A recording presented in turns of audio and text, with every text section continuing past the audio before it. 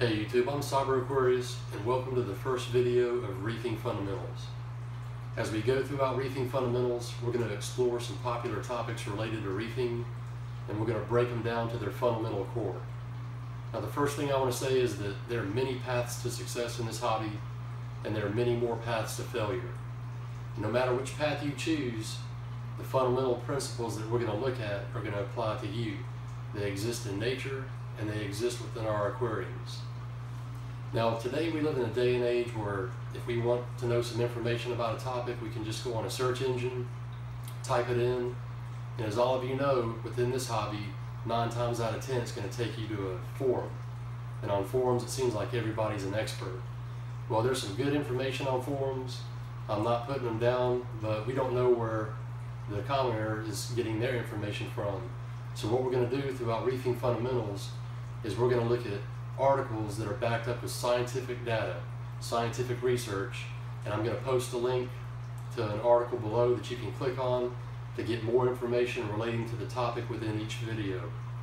Click on the link below, and that article is going to take you to links to other articles with similar information. Now, it seems like the question I get asked most often lately is, how do I dose my aquarium? Or how do I maintain the essential elements of calcium, alkalinity, and magnesium? Well, no two aquariums are the same. You can take 2 identical aquariums, buy the exact same equipment, the same amount of live rock and corals, and you could mimic my dosing regimen and not experience the same results as I have. So rather than me showing you what I do, we're going to look at the essential elements, the fundamental principles, and see how they react with one another in the aquarium and in nature, and we're going to take that information and apply it to setting up a dosing regimen or maintaining the essential elements with other means, Kalkwasser, 3-part dosing, the balling method, or 2-part dosing. But the first thing we need to understand is that natural seawater is supersaturated. So I've set up a pretty cool little illustration to help you guys understand what I'm talking about. So let's go over here and take a look. Alright guys, so the first fundamental principle that we need to understand is that natural seawater is supersaturated.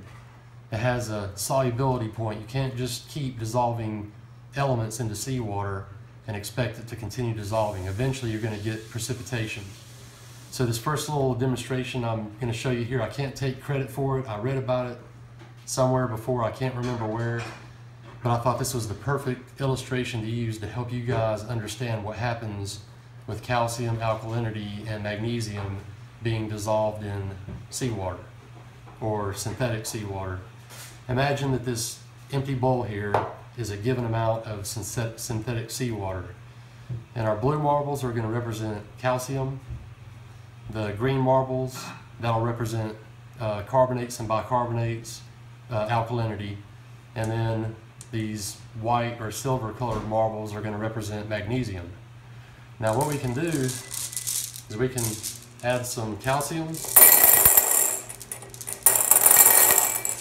Now we can add some alkalinity.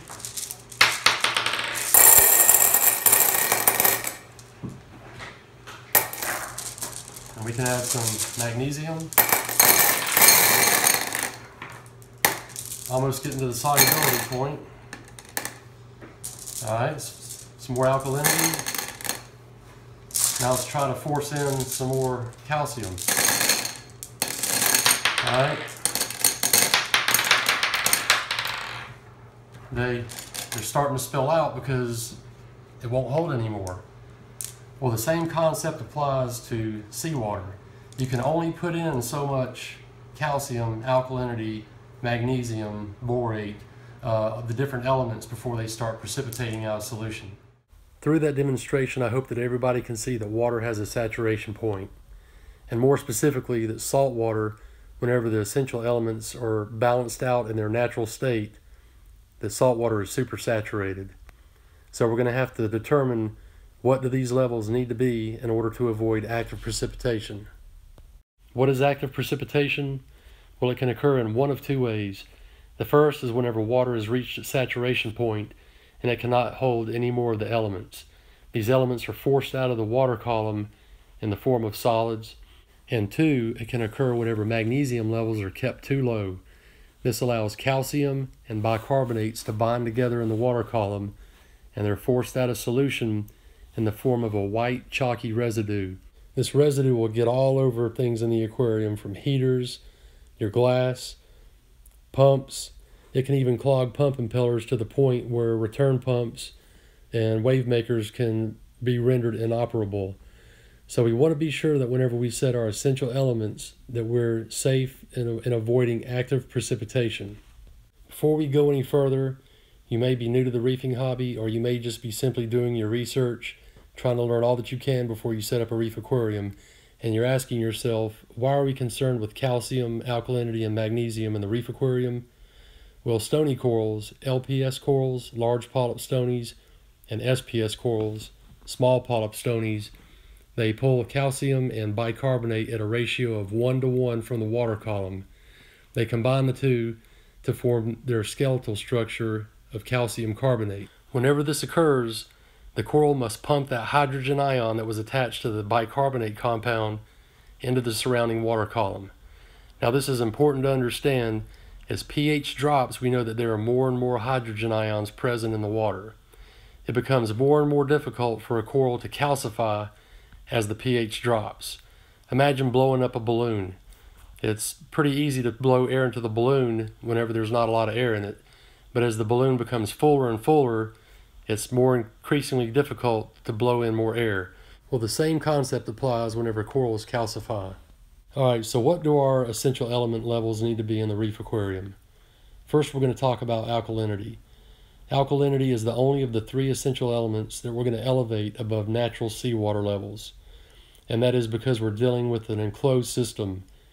In an enclosed system, we have excess nitrogen compounds, and the excess bicarbonates will help offset the negative effects, reducing the downward shift of pH. Also, we want to make sure that we have elevated bicarbonates to provide for accelerated coral growth.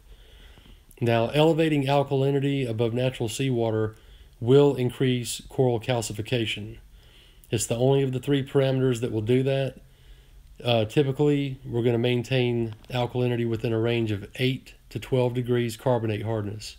Typically, alkalinity ranges from 5.9 to 7.0 degrees carbonate hardness in natural seawater. Now, the next essential element, calcium, is the one that I hear the most conflicting advice on. I hear some people suggesting maintaining it as high as 500 milligrams per liter because of positive ionic pressure on the cell of the coral will increase calcification. Well, that's not true. Again, click on the link below and read the scientific information for yourself. It's been proven that corals do not calcify any faster once calcium goes above 360 milligrams per liter. It's either all or nothing when calcium is concerned. Calcification begins at 360 milligrams per liter. I'm not suggesting that we maintain 360 milligrams per liter because of inaccuracies in tests, and it can go below 360 in a heartbeat. So our target range is going to be 420 milligrams per liter. This is going to allow up to 40 milligrams per liter of testing inaccuracy. It's going to allow for calcification and not risk a chance of any precipitation. Now, the last essential element, magnesium, can be a quite complicated topic, but we're going to just keep it in its simplest form. Basically, magnesium is a referee between calcium and bicarbonates. It prevents the two from binding together in the water column, causing active precipitation. Also, corals do uptake magnesium to a lesser extent than they do calcium and bicarbonates. Magnesium can range anywhere between 1,220 to 1,380 milligrams per liter in natural seawater. In the reef aquarium, we're going to shoot for 1,320 to 1,400 milligrams per liter. My magnesium levels were 1,440 for almost a year, and that was without any additional magnesium supplementation. Typically, a high-quality synthetic sea salt is going to maintain magnesium through water changes, but once magnesium starts getting above 1,440, typically around 1,500 and higher, it can become toxic to invertebrates. Not a whole lot of study has been conducted on the toxicity of magnesium, but some studies have shown that magnesium does not need to be elevated above natural seawater levels for the health of your animals. Well, guys, that's about going to wrap up this first episode of Reefing Fundamentals. In the next episode, we're going to take a look at performing our tests to determine a dosing regimen. We're also going to look at some testing tips. I'm going to show you the products that I use and how I dose my aquarium.